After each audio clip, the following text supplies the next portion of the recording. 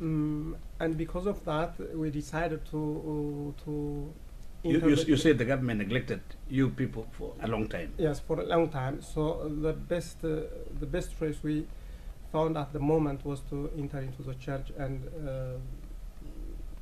the media's come and air our issues, our views. That was the aim of that church action, and which of course, in many ways magnified the issues, and many people were aware of the circumstances at the time, and it was of course in some ways it helped. What impact did it get in the Norwegian society? Of course, in the Norwegian society, it has raised. It helped to raise the issues and to know that there are many people without legal residence permit, and there are many who are suffering while they have been living in as part of this society, who were working and who have children and who were paying taxes, and that was, of course, it has raised a huge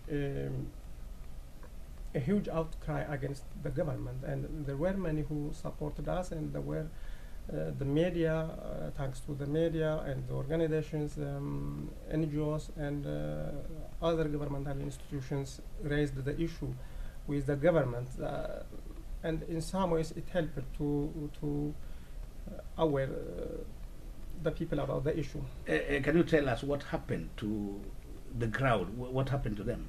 Some, you are here. Yes. You are part of them. You got the refugee status, and I believe some also did. What happened to the rest?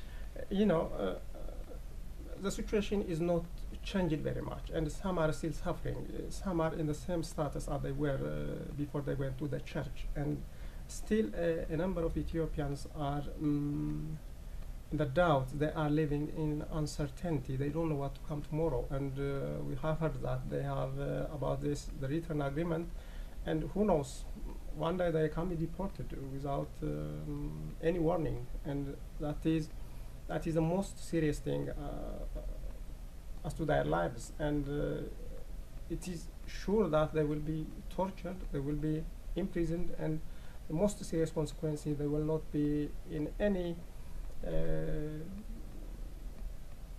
kind of activity in Ethiopia, whether it is work or something like that, or education, or public sector. They will be shut out immediately. In our final minute, Mr. Beza, what do you want to tell Norway? What do you want to tell the world while we wind up this interview? What I want to tell both the Norwegian public and the Norwegian government is the current situation in Ethiopia is it is intolerable, and Norway, as a more democratic nation, can bring change in Ethiopia by working with other Western countries. And the situation in Ethiopia must be changed. It is a matter of time before things get out of control. And I tell the Norwegian government to take the issue seriously with the Ethiopian government, and I tell to the world that people are suffering in Ethiopia. There is repression. There is a cruel repression against the people of Ethiopia, and the world should not off their eyes from that cruel repression. Mr. Bizualem Beza, human rights activist from Ethiopia, now living in Norway, thank you for the interview. Thank you very much.